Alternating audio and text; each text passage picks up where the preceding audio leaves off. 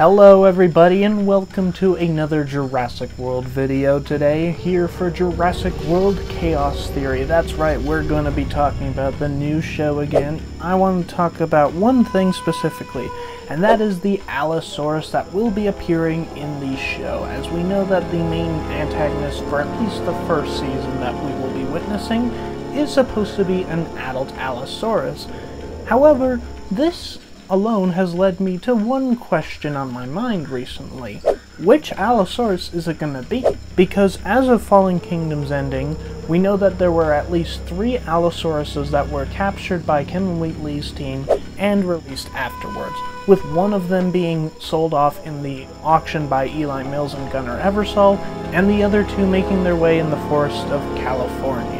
However, with Dominion and us seeing one all the way in Malta, and also Battle at Big Rock showcasing a half-blind Allosaurus, it leaves us with an important question. Which of these 3 will we be seeing again in this new show? Well, if you've seen my video for the Carnotaurus and what happened to it after Fallen Kingdom's ending, and how it got all the way to Malta from being in California, you'll know that I have some pretty interesting thoughts on the Allosaurus that we saw in Dominion. I've theorized that that one was not actually the Allosaurus that was sold off in the auction, and may have been actually the 3rd Allosaurus, as that's the one we don't really know too much about. But let's rule out the one that we know it's not gonna be, and that is the one from Battle at Big Rock. No matter when this takes place, there's no chance that we could have that one be the Allosaurus, as it was shown as being half-blind. However, both the Allosaurus that we saw sold off in the auction back in Fallen Kingdom's ending, as well as the one that was in Malta, both of those 2 had their eyes fully intact and no damage done to them.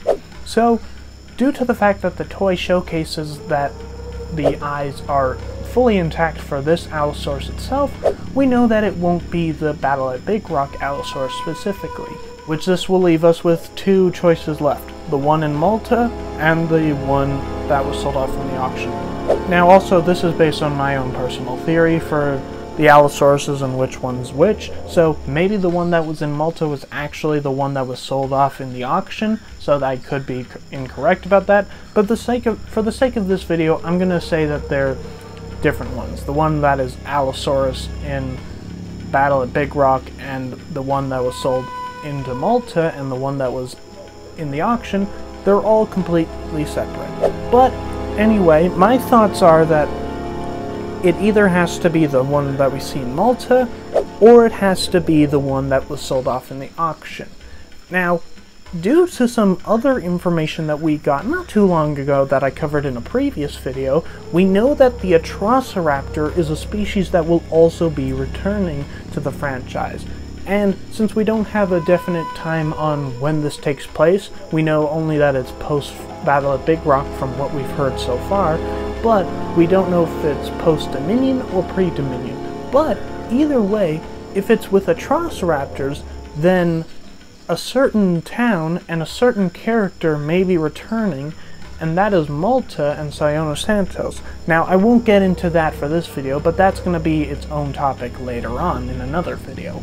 However, if the Atrociraptors are a species that is going to return, this leaves us with the likely situation that if this is pre-Dominion, then perhaps it can connect to my Carnotaurus video with a theory that I had for the Allosaurus that appeared in Malta, as well as the demon Carnotaurus that we saw in that scene as well.